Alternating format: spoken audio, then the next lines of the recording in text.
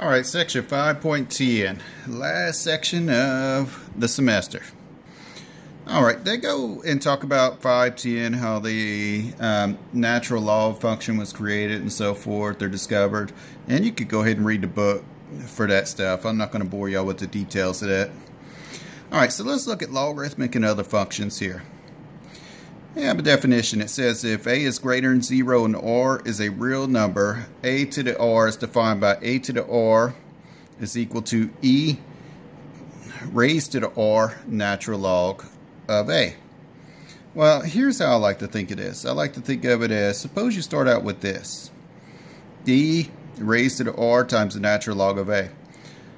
I like to think of that property of logarithms that says we could take this number r and move it as the exponent of an argument, and then we have e to the natural log of a to the r. Or I could put it like that. Now what happens when this base is the same as that base? Everything falls out except the argument. And that's what basically this is saying, okay?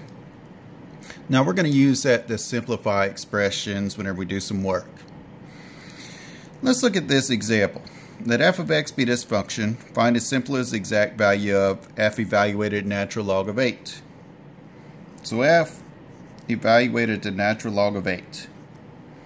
Well, that's e to the natural log of 8 plus 7 times e to the negative natural log of 8.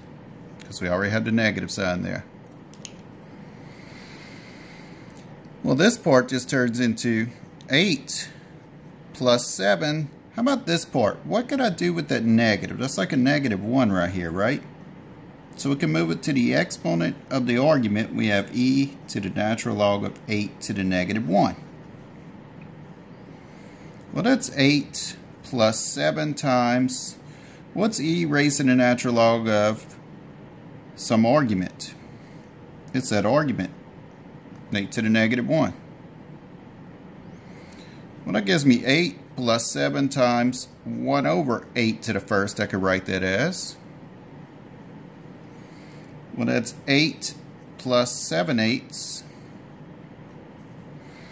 And to get a common denominator here, what does this give me? 64 over 8 was 64 plus 7.